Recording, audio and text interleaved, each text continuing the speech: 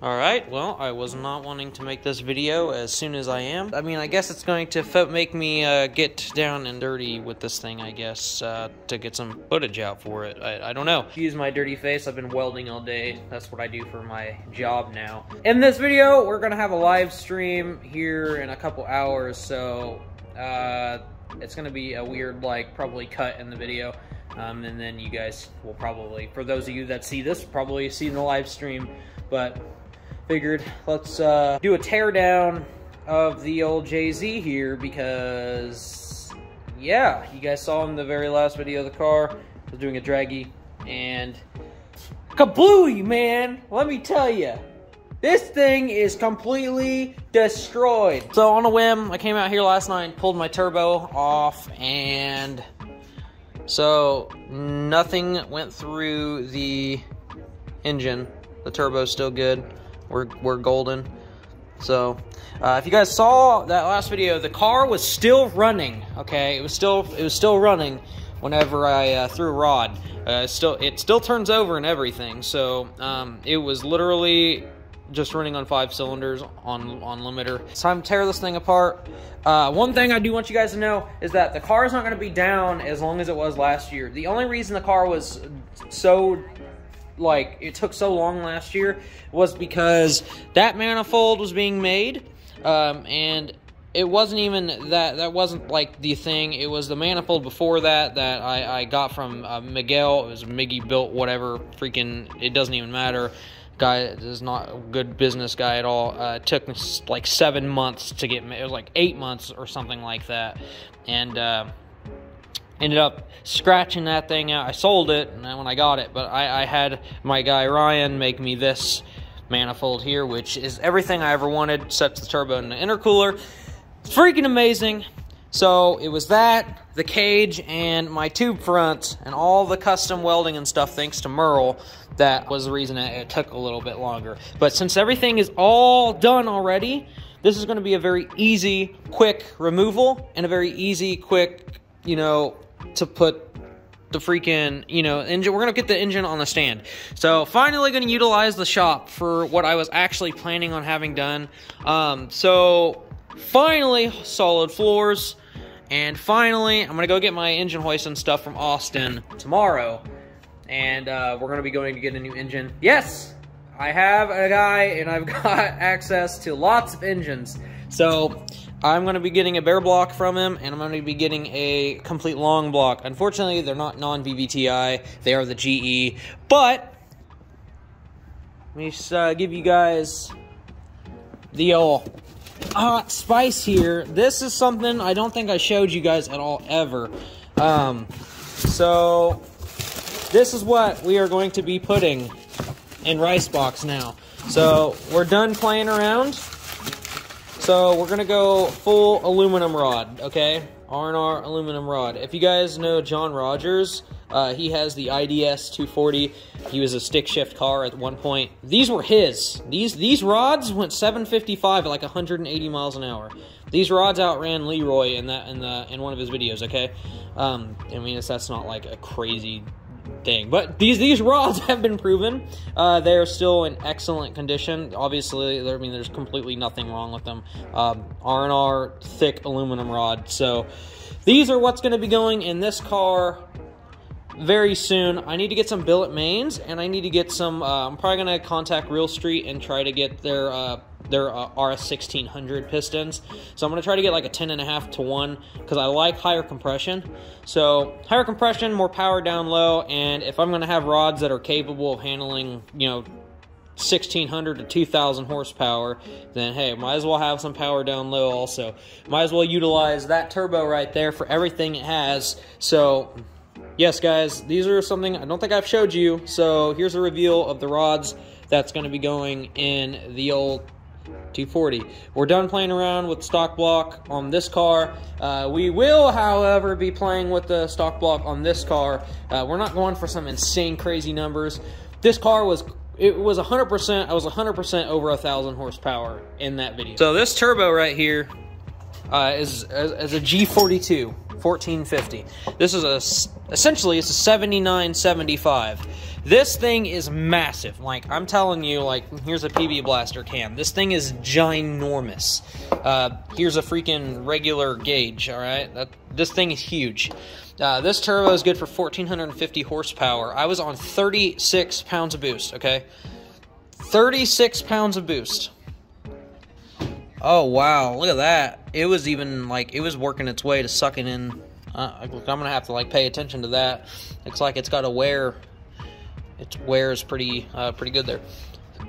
This actually is my screen from, like, my deck. So it actually does pretty good. You guys can see that my turbine, or my compressor wheel is still good. But this turbo is good for a lot. According to a lot of other dyno graphs I've seen of this exact turbo, 33 pounds of boost made like 1040 or something like that on a similar setup. And I was running 36 pounds of boost.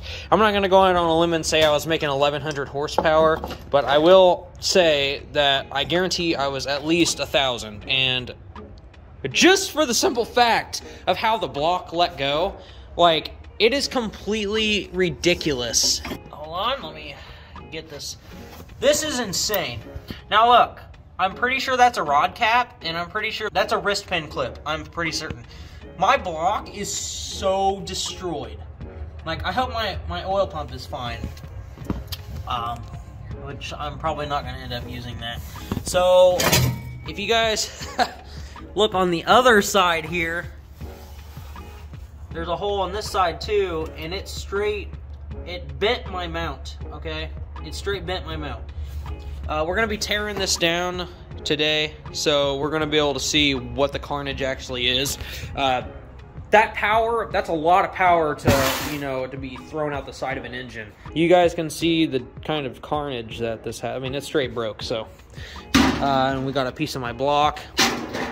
And then I was lucky enough, because I looked over last night, and I was like, oh wow, there's a hole on the other side. And then I found the rest of the side of my block. So, yeah, at least I get to save a couple bolts. That's lovely. Maybe. Look at that. It freaking, wow. That's literally insane.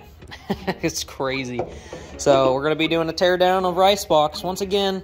So, yeah. Cue the time lapse. I'm going to set the tripod up because, yeah, I got this area to finally get stuff done. We no longer have to deal with that tiny freaking garage. The best thing of all, though, is that we still have the Supra to go out and play, although we're not going to be going an insane amount of power with this car, so that way we can keep it running, okay? It's really unfortunate to say that Ricebox exploded. Like, this was way worse than it was last year. Don't think any metal went through the engine, just because bearing material is different than, like, a blown up engine. These were giant chunks of metal, and they would have got stopped by the pickup tube. Plus, the fact that it was still running, I had no idea what the heck was happening. Like, I had, dead honest, I really thought it was my transmission, and I'm so glad it wasn't. The transmissions are so damn expensive. I mean, like, I don't want to spend like another $8,000 on that thing. But you guys can see how reliable that is. Like, that thing is crazy. You guys saw how fast that my speedometer, or like how fast my speed climbed, you know, the draggy. It was 160 at the top of 4th right when it let go. So, I mean, I wasn't even on limiter yet. I still had like another 15 miles an hour, and I was gonna try to go on limiter with 4th, but obviously my engine had other stories. Stock bottom NGE, guys. That's the limit. I am gonna go wash up real quick and eat some dinner, and then I'm gonna come back out here and start tearing this thing apart. And I'll start my live stream about 7 o'clock in this video, so it doesn't really matter at this point because you guys will see the live stream before you see this video. So.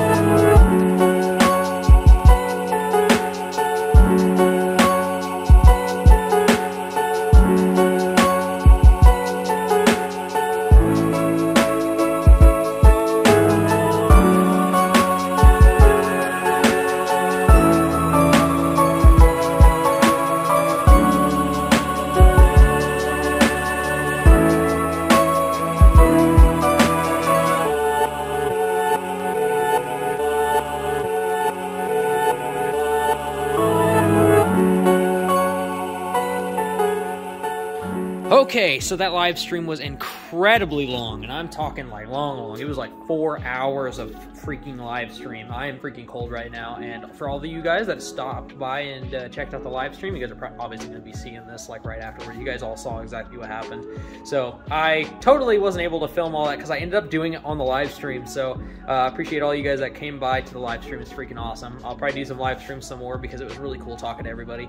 I think it was just awesome answering the questions and talking to people. So, but anyways, let's jump into this. So for those of you that didn't watch the live stream, that is insanity. So I did take this out once already to show everybody on the stream, but I put it back in the exact same way that I found it. So this is exactly how the freaking piston was in the cylinder. Like on its side, I was looking down into the spark plug hole, and you guys can see just how massive this hole is. Like, look at this ginormous chunk of my block, and that's like not even everything. There's like a bunch of pieces missing. So not even on top of that. Come over on the other side, my engine mount is completely destroyed. My engine mount hit my oil pressure sensor, destroyed my pressure sensor. I'm probably gonna have to get some new parts here. It's too much damage there. So this thing is completely freaking toast. The great news, though, is my cylinder head survived 100%. The only thing that happened was my intake valves got hit, which is not a big deal at all. I can change those in a heartbeat, and everything else is looking good. So we're freaking golden, and it's freaking awesome. I am so glad that the cylinder head came out of this alive. I did not want to have to redo all of my shims. That was one of the things I was not looking forward to having to do. So, so yeah, that's what we're looking forward to, guys. This video is already going to be quite long anyways because I was doing a lot of talking, but I just wanted to pull out a little update here to show you guys all the Carnage. We're going to be pulling the engine out probably tomorrow because I'm going to be going to get another engine, and I'm going to get my engine hoist and my stand so I can get this engine out and start the progress on the new one.